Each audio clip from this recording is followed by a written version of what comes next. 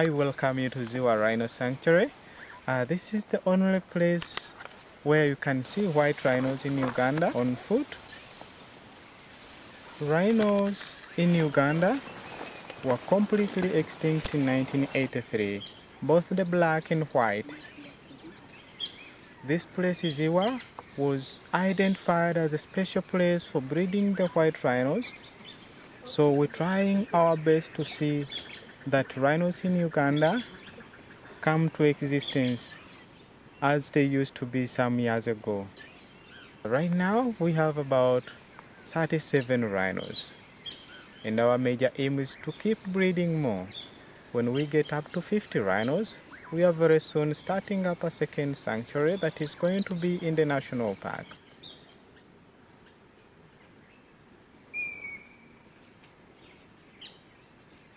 The mother we are seeing, she's called Madame. She's one of the youngest mothers we have on the sanctuary, and her calf is about 2 months old. Mostly in other areas around the world, female rhinos start having babies at the age of 6 or 7. But here, our rhinos are starting early to have their babies. Like for her, she's only 4 years and a half, and she's already having a baby. That shows that the environment they are in is really very nice for them. They have plenty of grass and water, no stress, and also plenty of males that are always ready for the females. Here we are seeing a mother called Uhuru.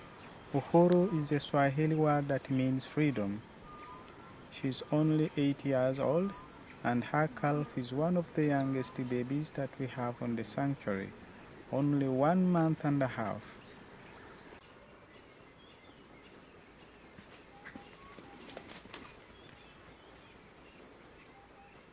When the baby wants to suckle, the baby first of all will have to request milk from the mother by making a squeaking sound. It's a sound of request. They do it like this, and the mothers are always listening. The mother most of the time has to lay down or stands up, and then the baby lays down and then suckles milk. But there are instances where the mother wants to rest and is sleeping down, the baby is requesting for milk, so the mother will have to open the hind legs just when it's sleeping on the ground for the calf to enjoy the milk.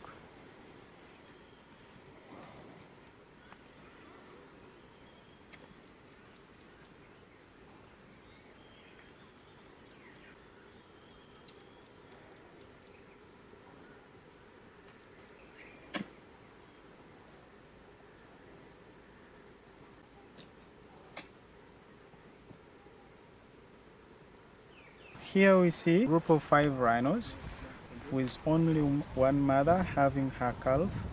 The rest are just adopted from other families. Their mothers had new babies and they were sent away. So this peaceful mother welcomed them to make sure she can give protection to them, because most of the time babies that are sent away by their mothers, they cannot take care of themselves. So they need to find any peaceful mother that can adopt and gives protection to them. She's also pregnant, and very soon she's having a new baby, whereby she feels more safe being together with this group, because she knows when she's soon calving, her daughter is going to stay safe with the friends.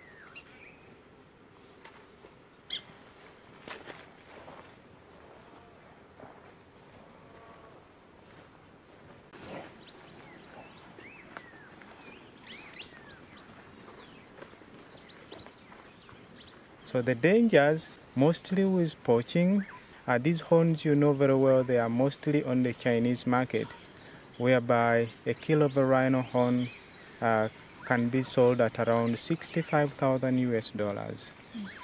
And only one horn grows to weigh 8 or 10 kilograms, costing around $500,000 for one horn. So that is one of the most dangerous things about rhinos in Uganda.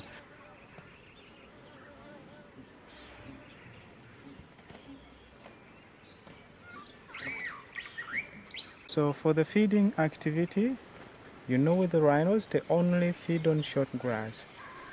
Feed for around 3 to 4 hours in the morning, go down to sleep until at around 4 or 5 p.m. When the sun goes down, they get up, start eating, go drink water, roll in the mud, cool down the body temperature, and then in the night, they are more active because of the weather being cool. And when they feel that they are satisfied, they will have to go down and sleep.